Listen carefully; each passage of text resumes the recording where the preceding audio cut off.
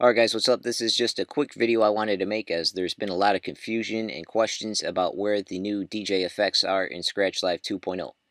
Now after you install 2.0, the DJ effects are not enabled by default. You must manually enable them.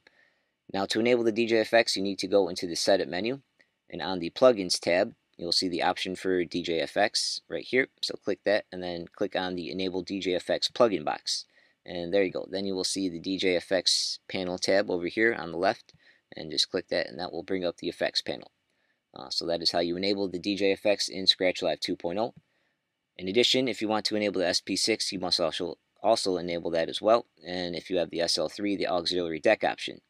These are all extras now and considered optional, so you must enable them or disable them in the Setup menu on the Plugins tab.